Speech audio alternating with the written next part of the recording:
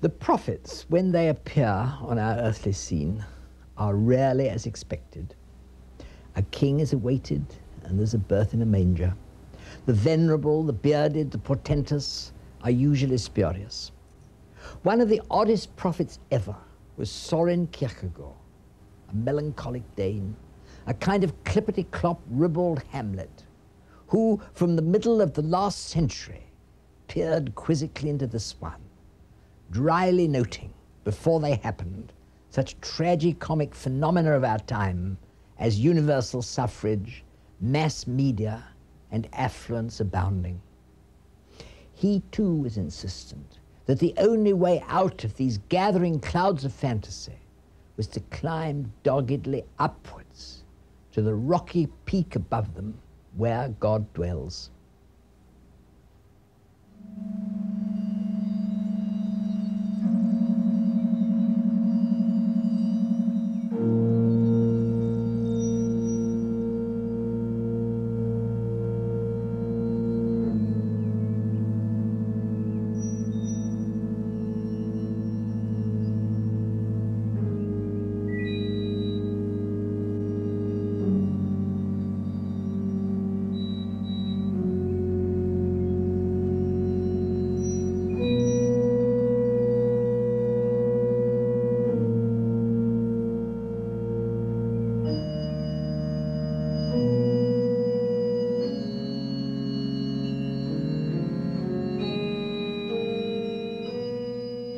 This church in Jutland is a very appropriate place to begin the story of Soren Kierkegaard. This was the district that his family came from. In the early years of the last century, when he was born, it was a very wild, lonely, and inhospitable place, whose inhabitants were notoriously prone, as he was himself all his life, to melancholy and introspection. The family's connection with the church is signalized by the plaque his father presented to it in his more affluent days. No doubt partly at any rate to draw attention to how greatly his circumstances had improved, circumstances which, when he was a child here, were abysmally poor. The greatest single influence on Soren Kierkegaard was undoubtedly that of his father, a harsh, dour, guilt-ridden man. In his own way, deeply religious, and certainly a very dutiful father, yet somehow stricken. Soren was his youngest child and his favorite, and the intimacy between them was very great. Then one day, some secret was disclosed. We don't know exactly what it was, but Soren has written that the effect upon him was as though he'd been in an earthquake. Thenceforth, their intimacy was broken. An idol had been overturned, and Soren Kierkegaard stood among the broken pieces, needing to look for another father. This quest, as we shall see, took him far beyond the narrow moral confines of his earthly father, far beyond, too, the rigid creed and austere liturgy of this church, where his father once worshipped, more in keeping, perhaps, with the wild countryside outside, with its wild storms and furious winds, but reaching beyond them too, reaching beyond time itself and into eternity.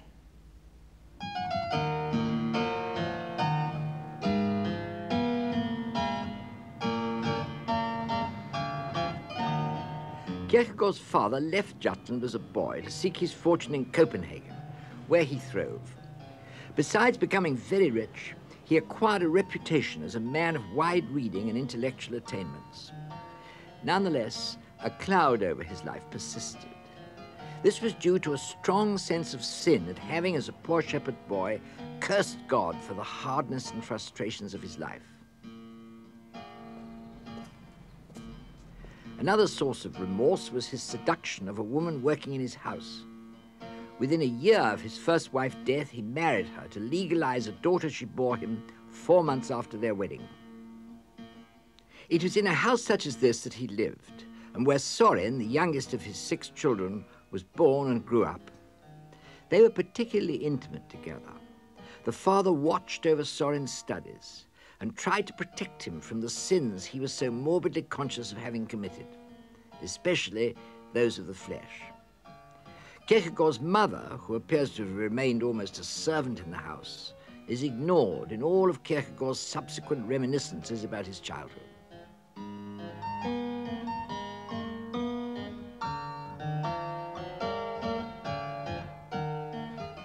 When Kierkegaard was a child asked to be taken for a walk, his father would suggest that instead they remain inside and travel in their imaginations. Thus the two of them would walk together, pounding round and round the room. Some of the father's congenital melancholy undoubtedly infected and stayed with his son.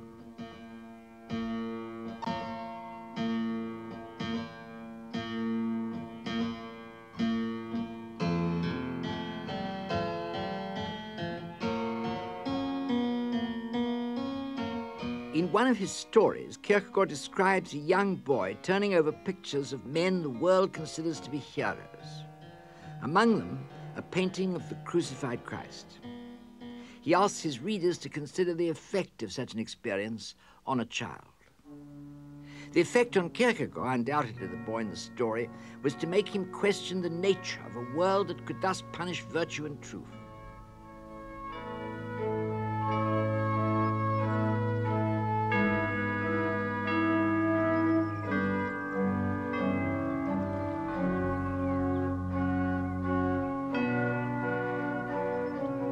This spot, Gilberg, the highest point here, has always been one of my favorite places, Kierkegaard wrote. From this spot, I've seen the sea rippled by a soft breeze, seen it play with the pebbles.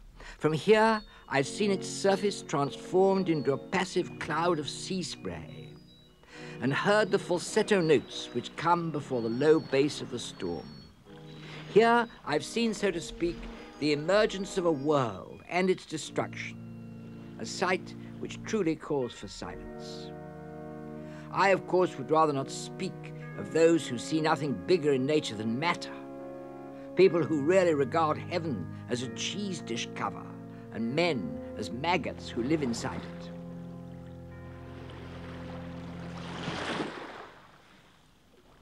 In 1835, when he was 22, Kierkegaard spent a holiday on his own at Gilleleie, and often used to come up to this spot nearby, looking over the sea. It was one of the recurrent crises in his life, what he would have called an either-or situation. His theological studies, unlike his brother Peter's, were going badly. He was wasting his time on other pursuits, some of them disreputable. There was always this gregarious side of Kierkegaard's character to be considered. His love of company, a glass of wine, a pretty girl. The trouble, of course, arose in the other, dark side, the seat of his angst, where the clouds of his congenital melancholy would gather. His mood had been intensified by a whole series of deaths in the family. 3 of his sisters, then 2 of his brothers, then his mother had died in rapid succession. As his brother Peter remarked, the survivors seemed to be spending all their time at the graveside. It all appeared to confirm his father's conviction that a curse had been laid on him and his offspring. Like Faust, he turned away from God, and the devil had rewarded him by making him rich and respected. Now the time had come for the price to be paid. And Soren, as part of that price, was quite sure that he too would die young.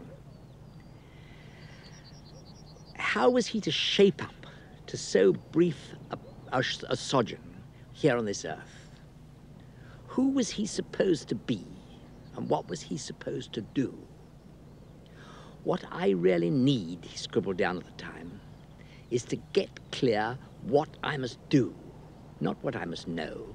What matters is to find a purpose, to see what it really is, God's will, that I shall do. The crucial thing is to find a truth which is truth for me. This is what he was asking himself, perched up there on Gilberg and looking out to sea. How to establish contact with the reality he already sensed in the universe, the quest for which made all others seem trivial and aimless.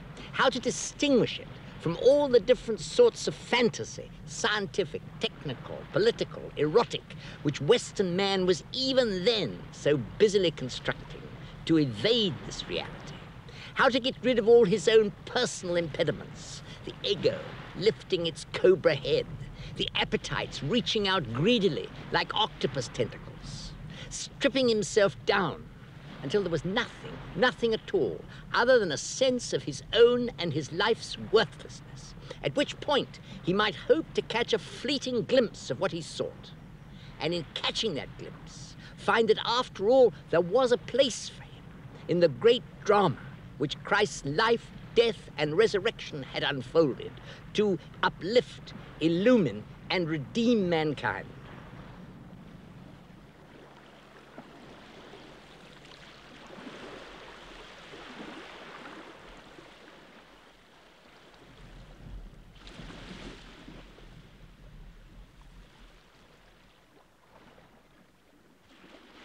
In his writings, under his various pseudonyms, more almost than any other writer, Kierkegaard recorded every thought and mood of his short life. For example, we shall not be so arrogant as to do anything on a grand scale. Rather, let's speak of a single individual human life, and of the way it can be lived out here on earth. If one can see God in history, one can also see him in the life of the individual. To suppose otherwise is to delude oneself by yielding to the brutish imbecility which sees God only in the observations of nature. Say, where we're taught that Sirius is 180,000 million miles away from the Earth. The materialistic man is astounded by such alleged data. If every single man is not an individual, simply by being human, then everything's lost, and it's not worthwhile hearing about great world-shaking historical events. But the world wants to be deceived.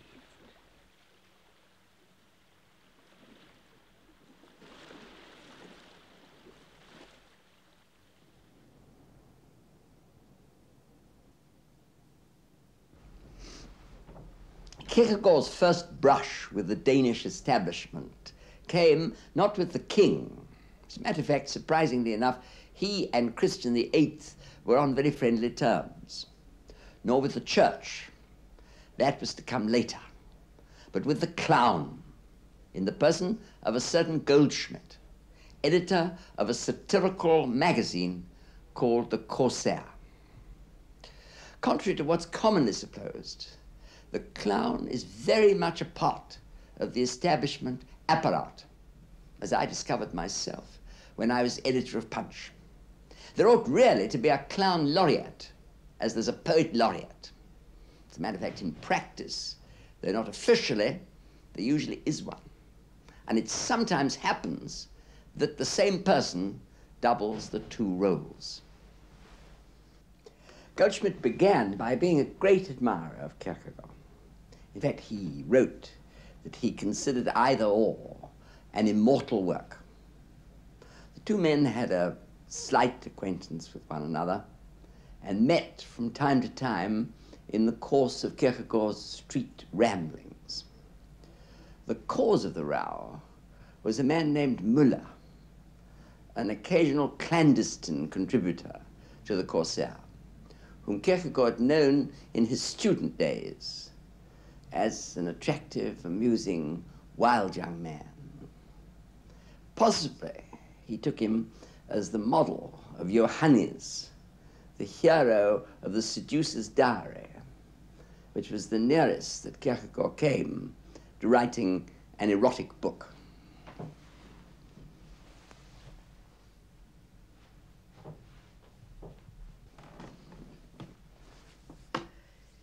In the course of an article in a literary review, Müller made some disagreeable personal remarks about Kierkegaard, who much resented them, and rather caddishly retaliated by letting out that Müller contributed to the Corsair, a disclosure which prevented Müller from getting a chair of aesthetics that he'd set his heart on.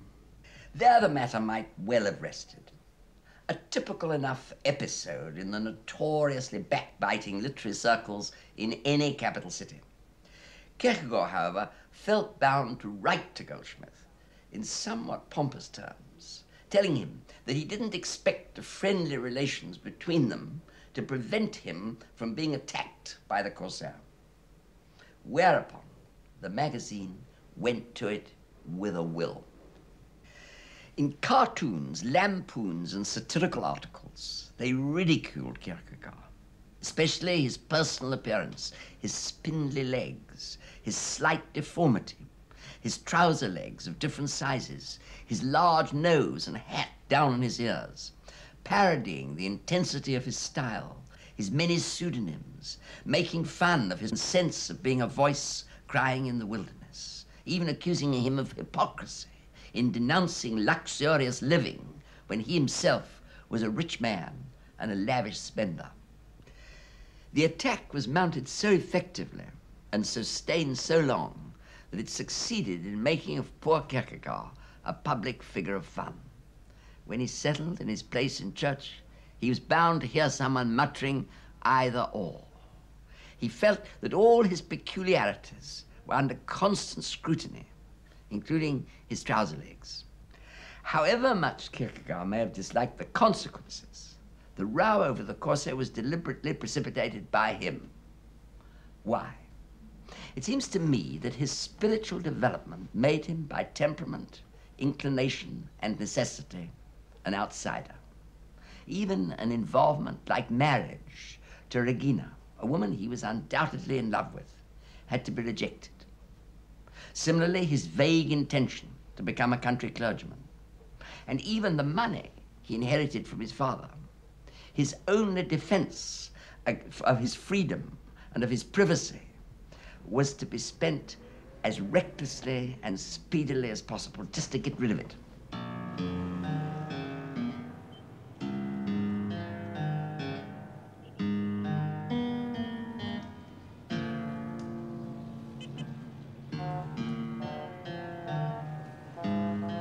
Like all temperamental outsiders, Kierkegaard was given to roaming the streets, finding thereby an anonymous companionship, watching faces as they drift by, intimates with whom there's no intimacy, beloved but requiring no words or touch of love, known and yet forever unknown. One of the best descriptions of Kierkegaard is by a Scotsman named Hamilton, who, though he never made his acquaintance, observed him closely.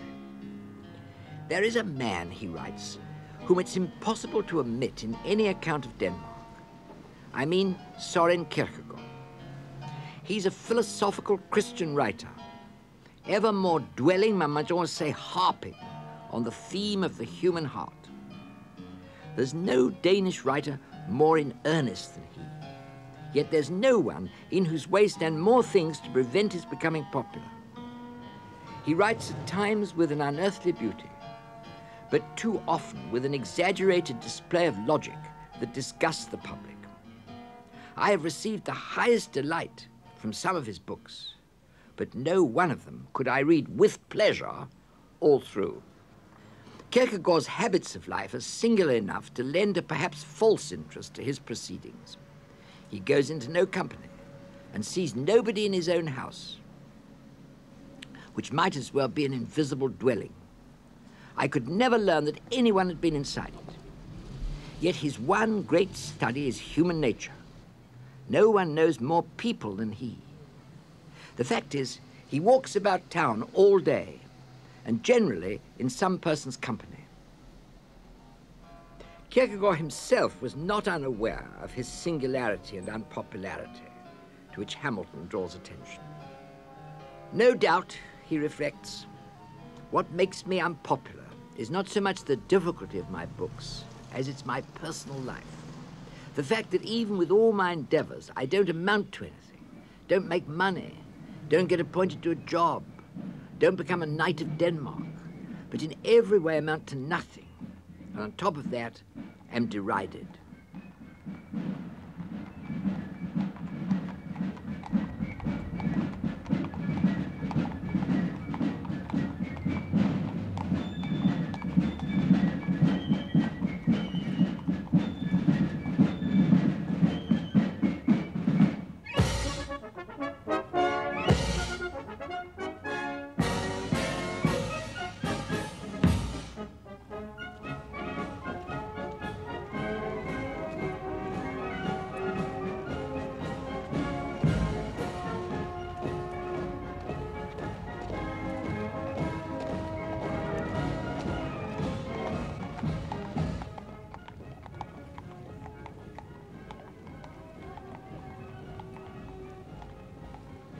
Kierkegaard was a kind of a mystical schizophrenic.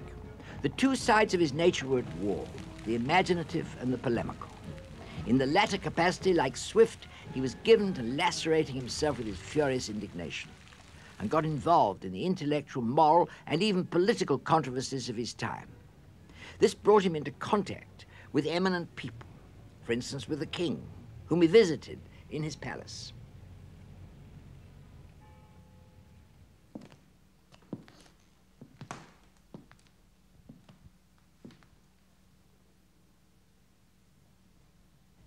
In the year 1848, a time of great turmoil in Europe, two significant voices were raised, both at the time obscure and little heeded.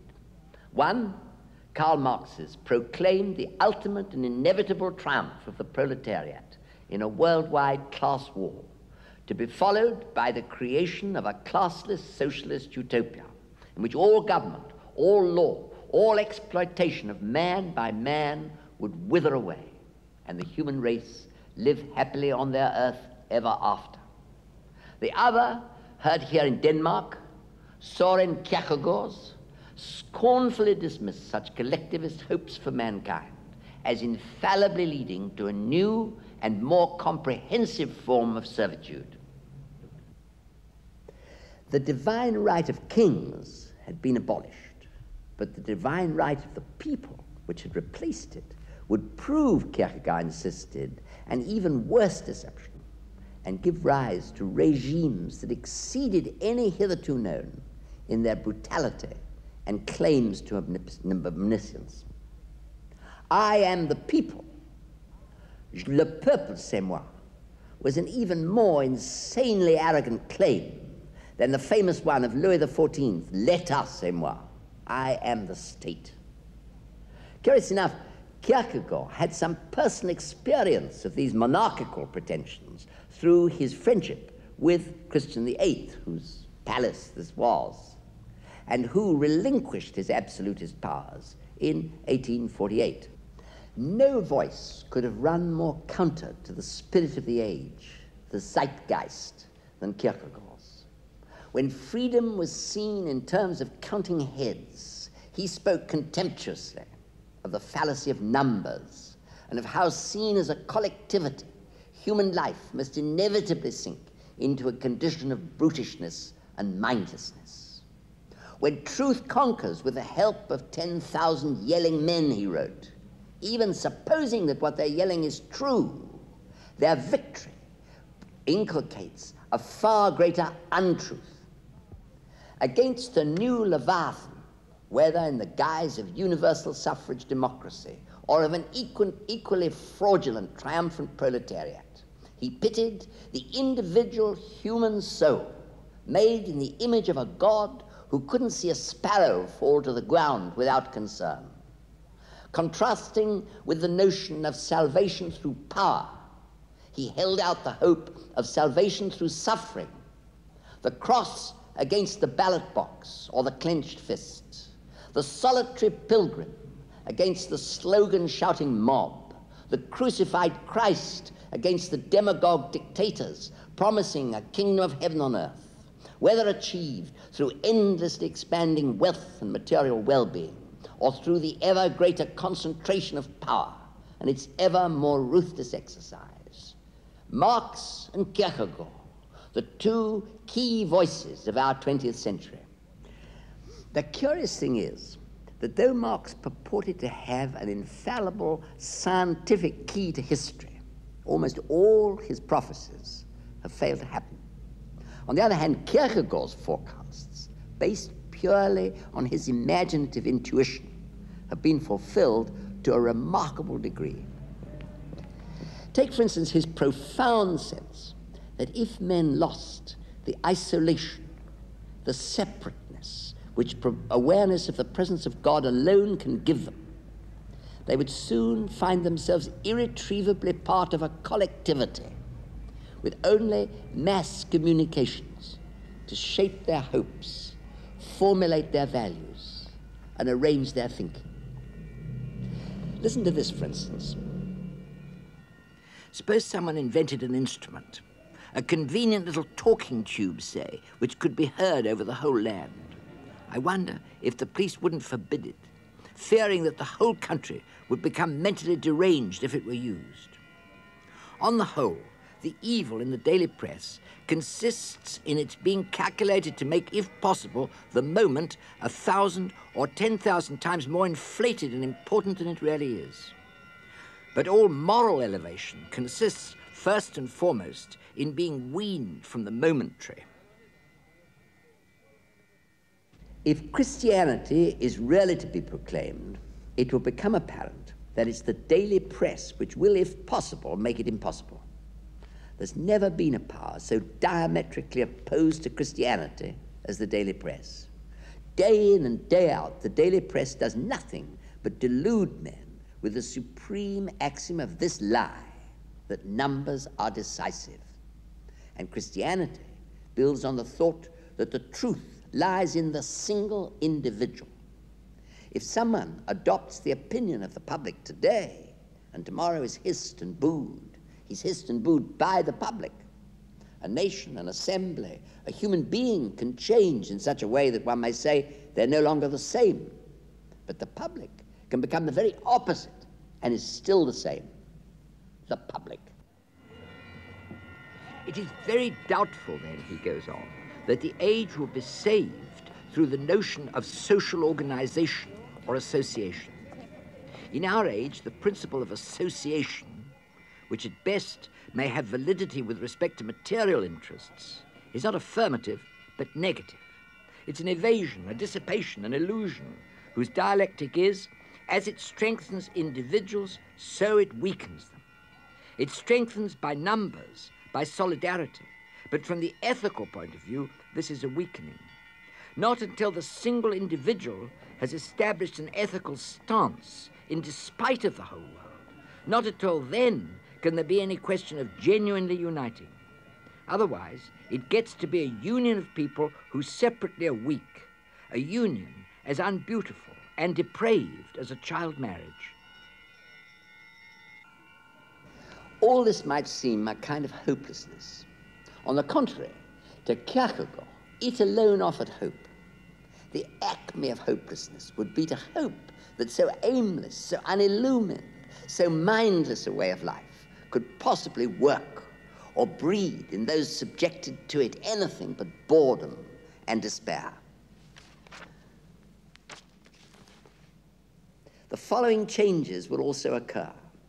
When the generation, which in fact has itself wanted to level, has wanted to be emancipated and to revolt, has wanted to demolish authority, has eliminated individuality and all that's organic and concrete, and has substituted such concepts as humanity and numerical equality among men, then individuals have to help themselves, each one individually. Then it will be said, look, everything's ready. Look, the cruelty of these abstractions exposes the illusions of the finite. Look, the abyss of the infinite is opening up. Look, the sharp scythe of leveling permits all, every single one, to leap over the blade. Look, God is waiting. Leap then, leap into the arms of God. If that's being hopeless, may I never know hope.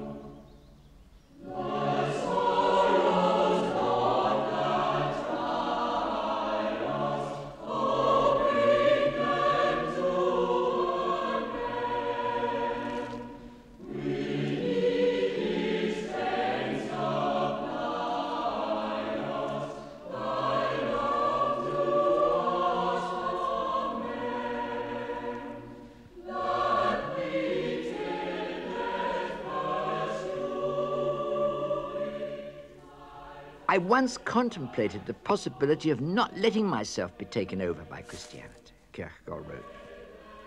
To do nothing else but expound and interpret it. Myself not a Christian in the final and most decisive sense of the word, yet leading others to Christianity.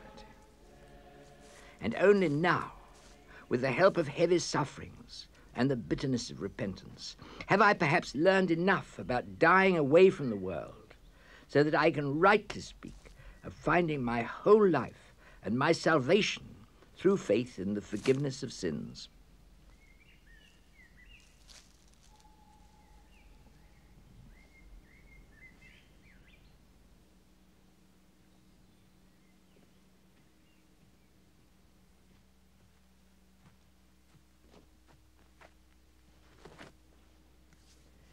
This was a favorite place of Kierkegaard's.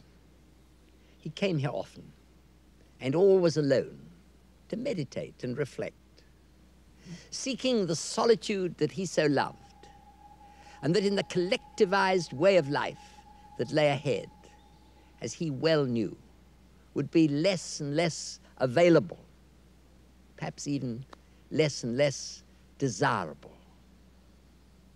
I see him here very easily. A bizarre little figure, a kind of a comical monk, or better perhaps, a gargoyle, looking down from the heights of his own audacious speculation at a world whose very imperfections and absurdities, by contrast, revealed God's presence and proclaimed his name. Kierkegaard reflected much about reflection. Reflection, he wrote, is in truth a benevolent helper which discovers and assists in finding where the absolute object of faith and worship is. Namely, there where the difference between knowledge and ignorance collapses into a consciousness of ignorance. There where the resistance of an objective uncertainty tortures forth the passionate certainty of faith. There where the conflict of right and wrong collapses in absolute worship with absolute subjection. Reflection itself doesn't see the absolute, but it leads, as it were, the individual up to it and says, here I guarantee, when you worship here, you worship God. When reflection is completely exhausted, then faith begins.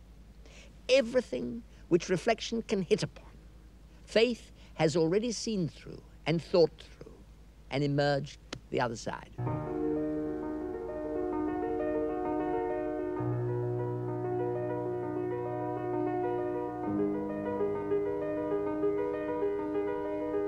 Those who, like Kierkegaard, Dostoevsky was another example, see deeply into the nature of life, are able to project this knowledge into the future, and so, in some degree, foretell it. Thus, we find Kierkegaard again and again diagnosing with uncanny precision the ills that would befall a materialist society, especially when Christianity, the only possible corrective, partook of the same spirit, so that not only did science insist men could live by bread alone, but the spirit of Christ was invoked to say that they should. In our time, he wrote, the greatest menace comes from the natural sciences. Psychology will ultimately encompass ethics, and already there are intimations of a tendency to treat ethics as a brand of physics, to be calculated statistically, working over averages as in calculating vibrations in the laws of nature. Foreseeing the obsessive interest to come in a social morality, only vaguely related to personal behavior, Kierkegaard writes, we have totally abolished the notion of imitation, and at best hold to the paltriness called social morality. In this way, men cannot become truly humbled, so that they genuinely feel the need of grace. What is required of them is no more than social morality, which they fulfill tolerably well. Is not the truth of the matter really this, that man is just like a child who would rather be free from being under his parents' eyes? Isn't this what men want? To be free from being under the eyes of God. He goes on, when Christ resolved to become the Savior of the world, a lament goes up from all humanity. Sighing grievously, they ask, why do you do this? You'll make us all unhappy, simply because to become a Christian is the greatest human suffering. Christ, being an absolute, explodes all the relativity whereby we humans live.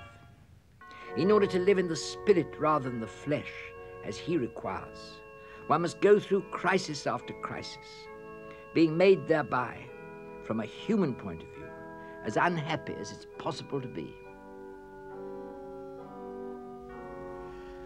As Kierkegaard became increasingly gripped by the great drama of the Christian faith, in his own terms moving into the third or religious phase of his spiritual pilgrimage, it was almost inevitable that he should fall out with the church.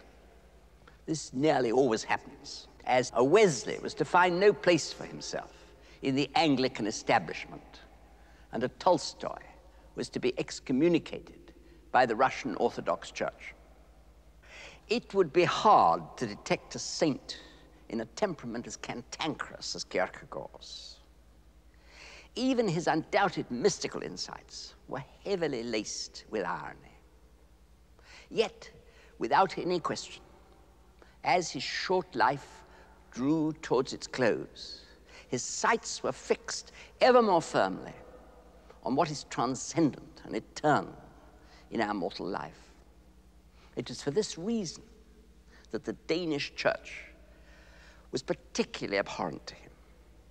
So genial, so worldly, with even the salaries of its clergy and bishops paid for by the secular state. Nor is it in any way surprising that his venom was concentrated specially on the person of the celebrated Bishop Munster, mundane, gifted, socially sought after, and his father's honored and respected spiritual advisor. I think of him in this very church, boiling inwardly as he listens to one of the bishop's eloquent discourses, in which Christ's sublime command to his followers to die in the flesh and be reborn in the spirit is reduced to the graceful moral platitudes of a relatively enlightened bourgeoisie. No doubt, out of filial piety, he held his fire till the bishop had died in January 1854. He waited until H.L. Martensen, his old theology tutor, had been appointed to succeed Munster as bishop. It was this same Martensen who had so enraged him by referring to Munster in a funeral oration as one of the whole line of witnesses to the truth, which, he said, like a holy chain, stretched back through the ages from the days of the apostles. If I apply this observation to any of the holders of the sees of Canterbury and York during my lifetime, I have no difficulty whatever in understanding Kierkegaard's furious indignation. Anyway, the article duly appeared early in December and was followed by 10 others in the same strain. The series was subsequently continued in some pamphlets he wrote, called The Instant. In essence, Kierkegaard was making exactly the same point as Pascal in his Provincial Letters, which incidentally he'd been reading just about this time with great delight. Each was insisting in a different idiom and in quite different social circumstances, with all the irony and emphasis at their command, that the one way surely to abolish Christ's kingdom irretrievably and forever was to make it of this world. Pascal's shots were fired at the hair-splitting worldly Jesuits. Kierkegaard's at the Danish clergy, which he insisted should at all costs be shunned. Let me just read what he wrote. Parsons live by presenting the sufferings of others, and that is regarded as religious, uncommonly deep religion even, for the religion of the congregation is nothing but hearing this presented. As a religion, charmant, just about as genuine as tea made from a bit of paper which once lay in a drawer beside another bit of paper, which had once been used to wrap up a few dried tea leaves from which tea had already been made 3 times. Kierkegaard's scorn for church dignitaries applied equally to an evangelist and social reformer like Grundtvig. Here too, Kierkegaard proved to be an uncannily accurate prophet. A century later, we find churches of all denominations preoccupied with what is called the social gospel, and often falling over one another as they struggle to get onto the revolutionary bandwagon, even though it's moving at top speed away from Golgotha and into the kingdoms of the earth which Christ so contemptuously rejected when the devil offered them to him. It was in making this prophetic and profoundly important point that Kierkegaard felt able at last to put aside all pseudonyms and mystifications and write as himself, facing whatever consequences might ensue. Kierkegaard's words were little noticed outside Copenhagen, and even there soon forgotten, but it proved to be uncannily prescient, to the point that today, everywhere, people are asking themselves whether perhaps this weird little Dane with the many pseudonyms may not, after all, have had the heart of the matter in him.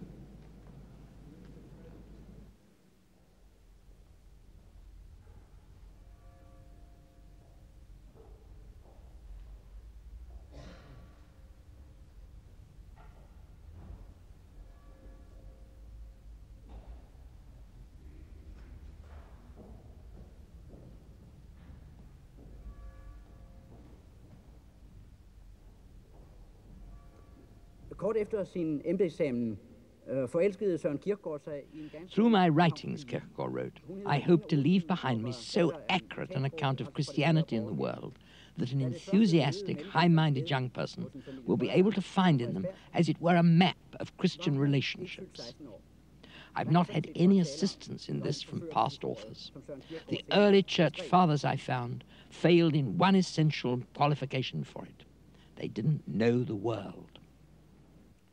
In his journals, in an entry later on in his life, Kierkegaard writes of the delicious irony that it would be if an audience were so large and the room so filled that the speaker could not get in. Kierkegaard modestly called himself a Christian auditor. An apostle, he wrote, proclaims the truth.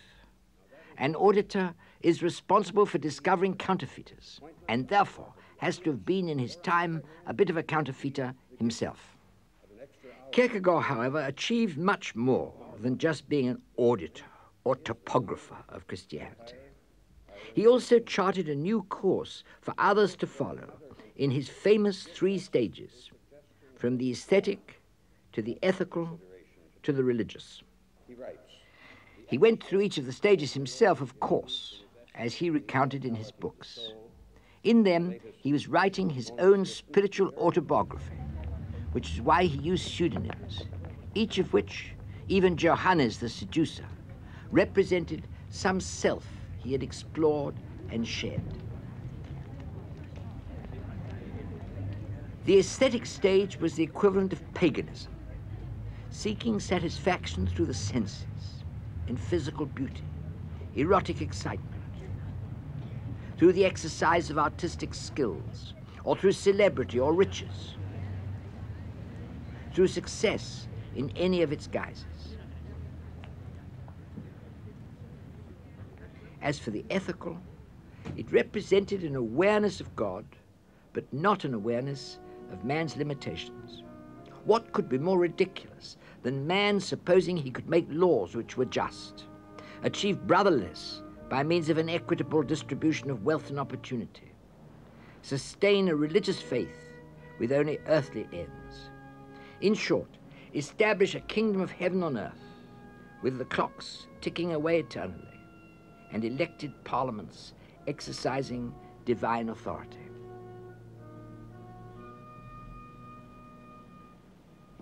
So he found himself relentlessly pushed into the 3rd stage, the religious stage.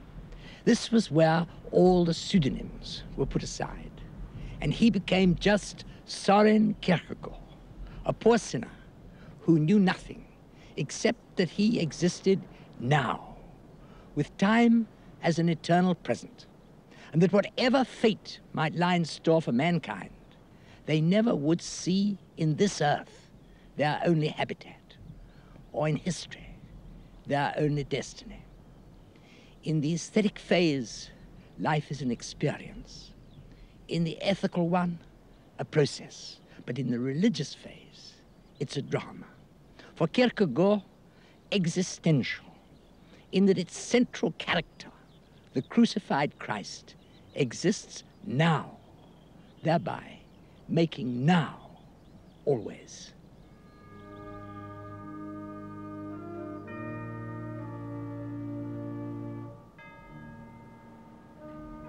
A quality that I particularly admire in Kierkegaard is his courage. The courage of a man by nature timid and even cowardly. Having decided that his life must be dedicated to looking for reality, or God, he pursued this aim undeviatingly, to the end, in spite of physical frailty and ill health, ridicule, loneliness, every sort of discouragement. His chosen mode of expression was the written word. A whole stream of books, articles, every sort of prose composition came from his pen. In the case of his books, he used up his inheritance to pay for their publication, so that on the day of his death, not one penny remained. His life and his money expired together.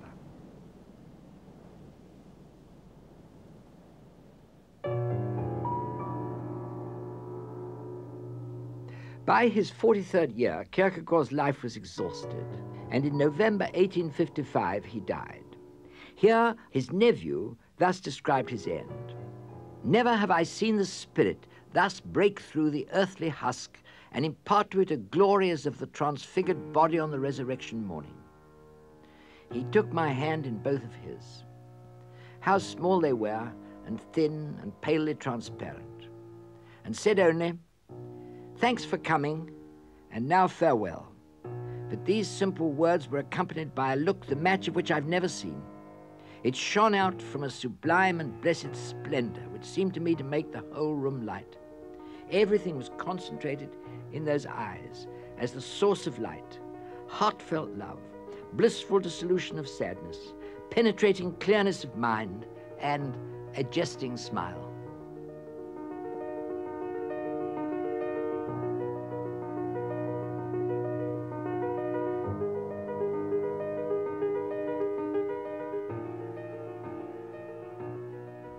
These were some of his last written words, expressing very beautifully the mood in which he died.